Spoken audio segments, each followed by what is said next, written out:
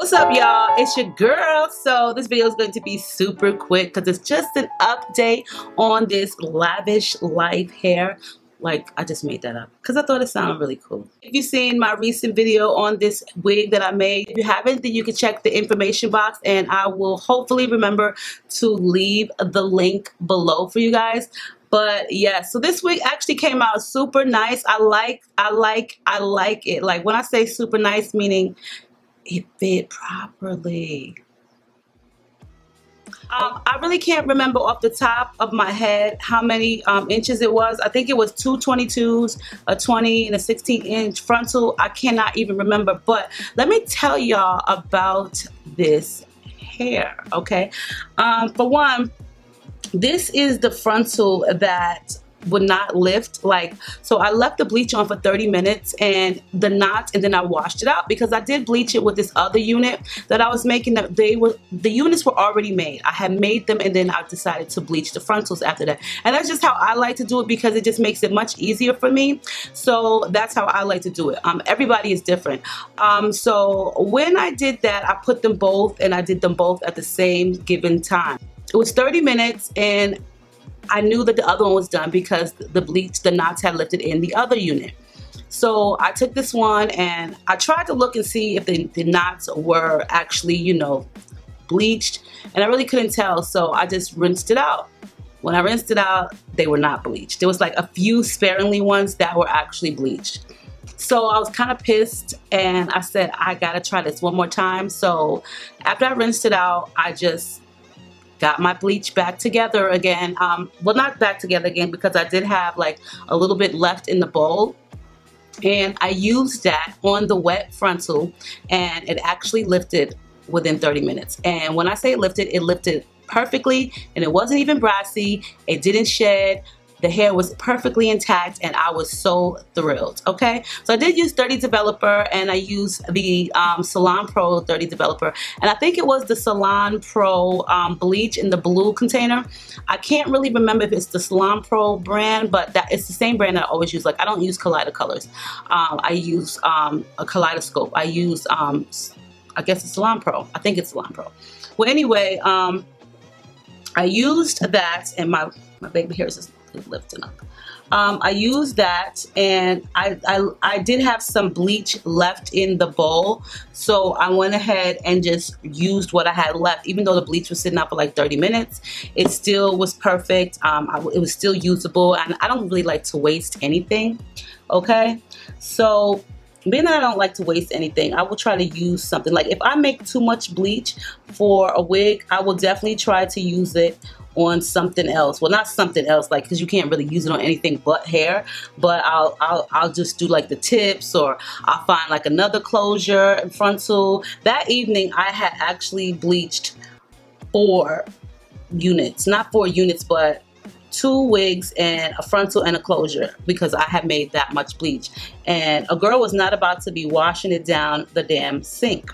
So the second go round with the wig, and the knots were lifted, I was so happy. But then I was like, damn, I hope the hair don't fall out. It didn't fall out.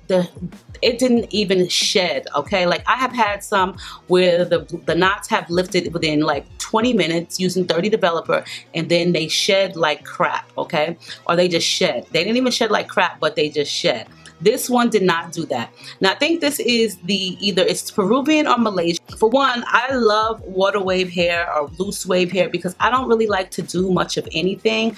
I think I have enough to do with recording, editing, making wigs, so I just don't really want to do all of that. So I try to like give myself as less work as possible, okay? So that is the key to my madness. Like, I really don't like to do a lot. And plus, you know, I did pre-pluck the hairline, which I think came out really good. But I was just like so happy that the wig fit so perfect. Like, I finally got it nailed, okay? Like, seriously.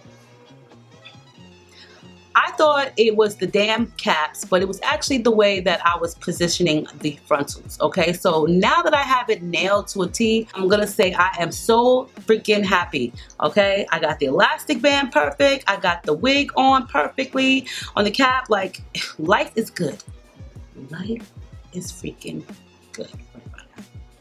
So I do have on a tank top, in case you guys are like, where's your clothes at? I do have on a tank top. So for the most part, the hair is actually really, really pretty. Like, it has given me life. Like, seriously, it's a beautiful unit. I constructed it on let me just feel. I constructed it on a dome cap by the company called Dream. I think like that was the best dome cap that I could ever use for frontals. I've used other ones and they just didn't come out perfectly, but I think like Dream has like the best ones for when you're making a frontal, because they're a little bit tighter than most, and you don't want the frontal, you don't want it to be too loose. I just think that the Dream brand, it's called Dream, is perfect for doing frontals. And then also the Dream Deluxe weaving cap is also perfect too. So I was like really like happy about the whole outcome of this unit. And the fact that it did take a little bit more bleaching, I was kind of not even worried after that once I seen it wasn't shedding, but I was even more thrilled that it didn't become brassy. Okay, so that was like the #1 thing for me, like with this hair. But for the most part, it came out great. The frontal was bomb as hell. The hairline was not all thick. Of course, you're gonna have to customize it and make it your own, but for the most part, it did a really good job with bleaching. And I have come to realize that when you have units or frontals or closures that lift super easy, sometimes you have to be really careful with that because they also shed like crazy.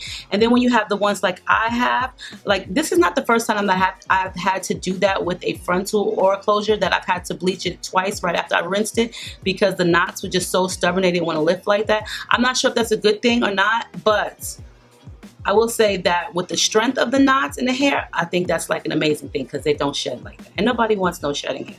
Okay, so I will definitely link all of the info below for you guys so that way you can check it out. Make sure you check out the original video. And on that note, I love you guys. Stay diva and divalicious. Make sure you rate, comment, subscribe, and I'll see you guys in a soon to come video.